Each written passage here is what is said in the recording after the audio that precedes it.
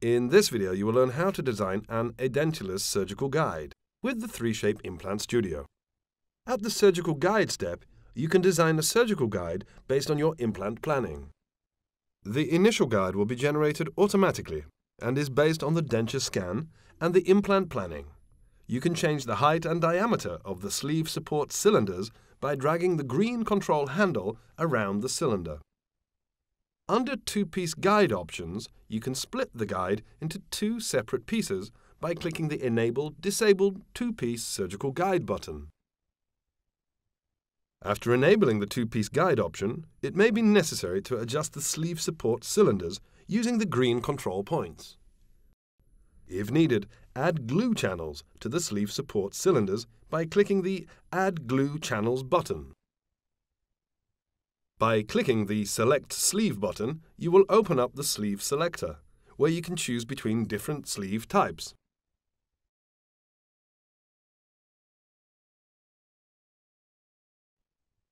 At the Modify Fixation sub-step, you can remove excessive material on the fixation piece of the guide if needed. Click the green Add icon to mark the area you want to remove. Press and hold Shift and scroll the mouse wheel to change the diameter of the sphere to modify the area of removal. To delete the marked area, click the red Remove icon or the red Remove All icon. Click Preview to see the result when you are done marking. On the ID tag substeps, you can add ID tags to both surgical guide pieces. You can change the default ID tag by typing in the ID tag text field. Move the mouse cursor over the guide and move the ID tag to where you wish to place it. Left-click the guide to place the ID tag. Click the Invert ID tag button to invert it. When the guide design is finalized, click Next to proceed to the Save step. Preview the surgical report before approval by clicking the Show Surgical Report button. If you are satisfied with it, you can proceed to the approvals. You can approve the implant planning and surgical guide individually. Click the corresponding checkboxes for approval.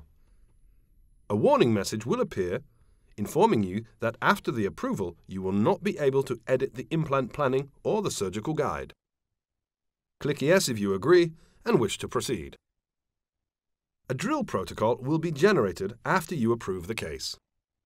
The order will be saved and the output will be generated. You can navigate directly to the output folder by clicking the Open Save Folder button. This includes the drilling protocol, the surgical report, and the STL file of the guide. After the case has been approved and saved, you are only able to review the planning and the guide. Click Next to save the results and return to the patient or case manager. You have now prepared a case for an edentulous patient. Thank you for watching.